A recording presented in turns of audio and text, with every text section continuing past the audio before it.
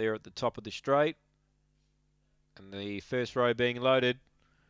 So 290 number 8. It's been absolutely crunch, Missing Queen. Set to run. Lights on. Ready now. Racing, Instantaneous away fair. Missing Queen got out really fast. Instantaneous comes down the outside.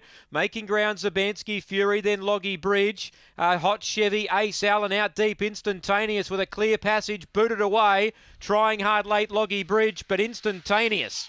Too good for Loggy Bridge. Zabansky Fury third. I think Hot Chevy might have got fourth from Missing Queen, who began well, but boy, she got tired. Ace Allen was back with those. Instantaneous.